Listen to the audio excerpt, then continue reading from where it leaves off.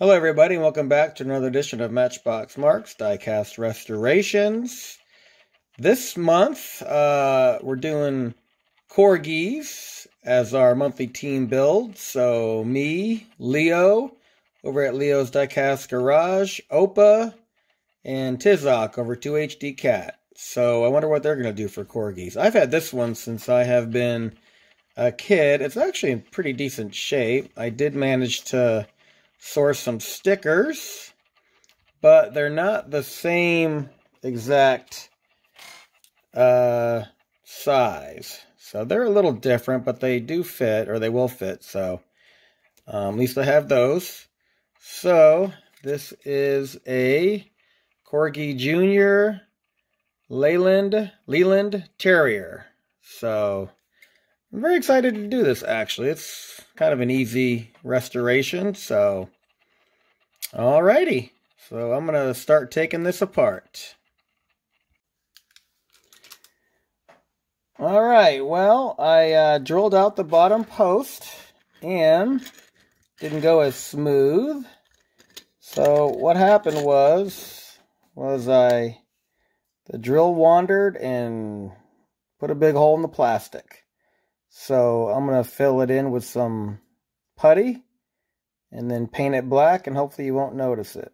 But I did manage to save this post, so I'll be able to tap that hole. So let me take it apart here. Pretty simple unit. So it looks like the wheels will just come out pretty easily. Let me see here. Man, if only they were all that easy. Okay. And there's that. And then here's the body. And it looks like the windscreen will probably just pull out. There we go. And it's actually in like new condition. This is gonna hopefully turn out really well. There's not a lot of damage and broken parts, so there we have it. So we will get this to the stripper and bondo that chassis, and then we'll be off to the races. Alright, here's the update on the Corgi Coca Cola truck. Haven't done any sanding yet or any polishing or cleaning, but this was right out of the stripper and rinsed it with soapy water. And I did manage to tap out a couple of holes. There we go. Even though the drill wandered.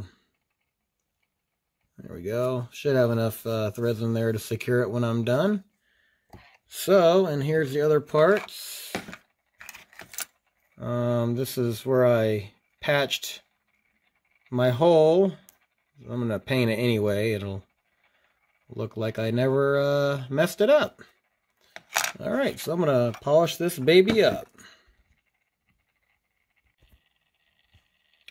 Alright, so here's the Coca-Cola truck after a cleaning. And I actually sanded it with some really fine sandpaper, hoping to get some of the pits out. And I just got to rinse it with soap and water. And put some primer on it. The casting's not as detailed as Matchbox, but however, still pretty good nonetheless. So, alright. I will take this and prime it up.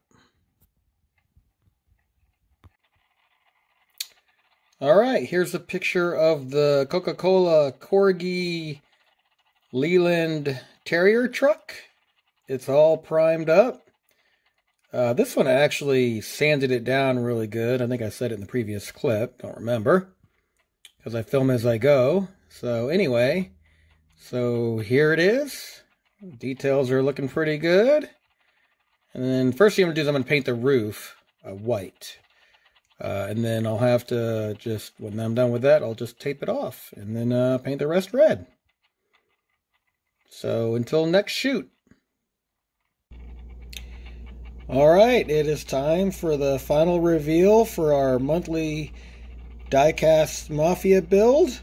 So I actually chose Corgi as the theme. So this is a Coca Cola truck that I've had for, I think, for about 40 years probably. It's just been in my box for a while, and I've just been eyeing it, so I thought to myself, well, should be a good restoration. So basically took it apart, stripped it, painted it, and sourced the they're actually stickers online. They're a little different, but they'll work. Hardest part was trimming out the roof.